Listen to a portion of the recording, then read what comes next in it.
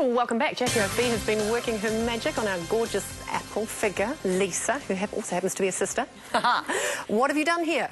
Okay, so this is all about adding length. So as I said, one of the things about being an apple is you want to lengthen your torso because they're often short and wide. So drawing your eye down through your body works really well. Drawing focus and attention to your lower body, so that bright, punchy bit of print pant, lighter coloured shoe, bit of chunks, so that action's happening down here. Okay. And even with all these layers and movement, it's all drawing your eye down and through. And I really have to iterate that we shopped in Lisa's wardrobe for this outfit. So this is what she would normally wear. Oh, so this is literally from your wardrobe? Oh, yay. Yeah, okay, cool. And so the long necklace again, drawing your eye down and through.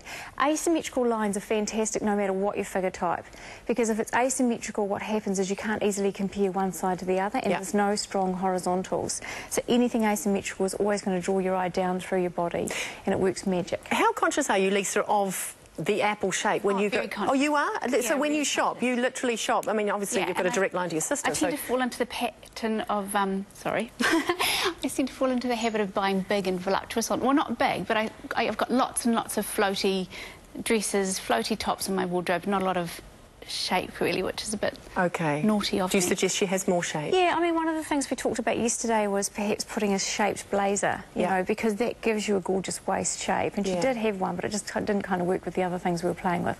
But I do have some on the rack. I think that's a real, you know, thing in an Apple Girl's arsenal, is to have that shaped blazer, so you're still creating that length. You can have your floaty things going on, but you're creating some shape with it too. Okay, and trying to create a little bit more of a waist than perhaps there might be. Longer, don't I? Yeah, longer. You need to get right, okay. All right, cool. So what have you, because you've got some kind of unders, spanksy type things, which can work miracles. Shapewear is a wonderful thing. I mean, look, seriously, can't live without it. No, Hold your tummy in and all of those things. And so, you know, if you are an Apple Girl, a tummy is going to be a challenge for you, or through your torso, so you need something that's going to suck all that in and hold it in.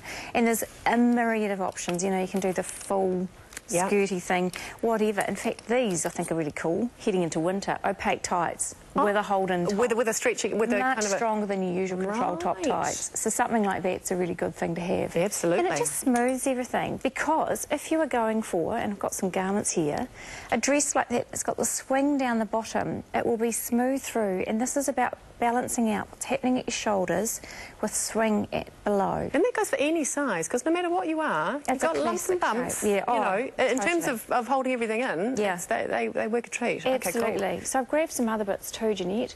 Top from Max here draws your eye in through your body. So it does almost what that necklace does. So it's drawing your eye inwards, and it's all about getting the detail inwards on top.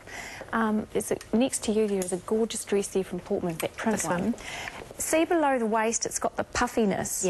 So that puffy detail here adds width at the bottom, which balances out the top. And then even if you throw a little jacket over the top of it. Show us one of your jackets.